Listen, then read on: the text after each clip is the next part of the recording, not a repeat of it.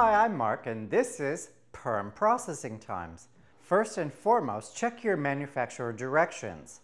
The traditional perm is going to be 20 minutes when you just use the solution onto the rods, but if you need to do a little prep with the solution due to somebody having not so good hair that's going to perm or resistant, then you're going to end up at just about 10 minutes processing time, because at that point you're going to put the solution in and it's already going to start to work to soften the hair.